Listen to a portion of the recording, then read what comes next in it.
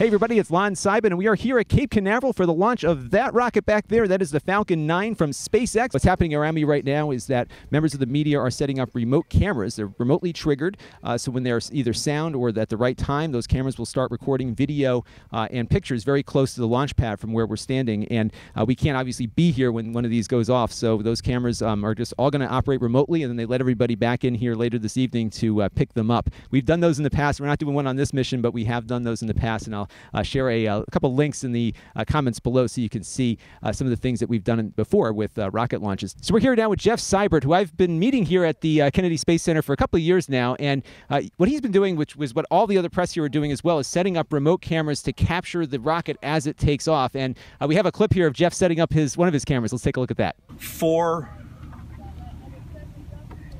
heaters, basically. They're keep it warm.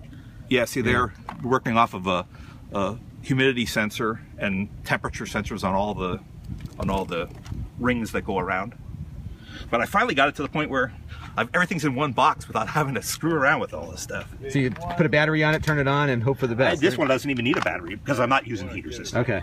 Just this battery. Yeah, this right, is the timer. Battery. Right. Same timer we've been using for a long time. And so you're just doing a timer because of the launch window, or are you doing a sound trigger? This is video. Video, okay. These are all video. And sound trigger just doesn't work with video. It just takes too long. Right, so just turn it on and let it run. All right, so Jeff, that is one of how many? 13 cameras, 10 of them video cameras, 3 SLRs. So that's a lot.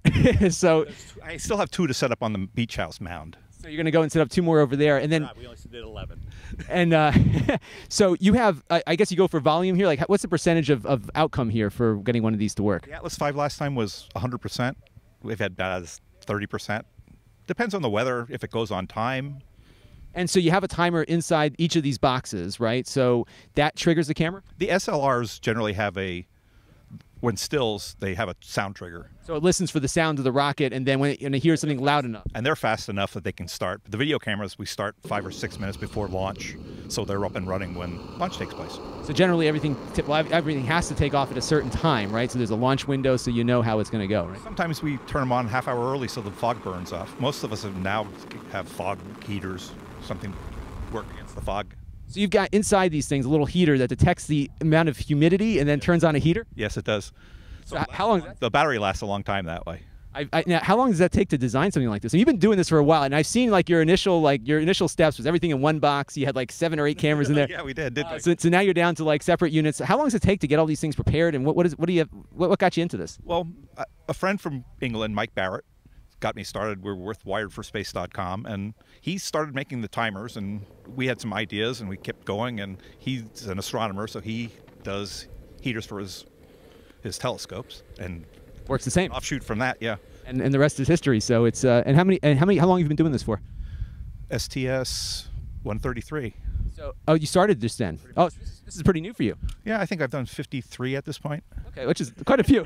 Yeah, we have a lot of launches here. They don't think there's a space program, but we have 18 scheduled this year. So there's quite a bit going on here. So Jeff Seibert, thanks a lot for coming by and talking to us. I've really been fascinated with what it takes to build one of these units, and there's really no place to go out and buy any of this, right? You got to keep working.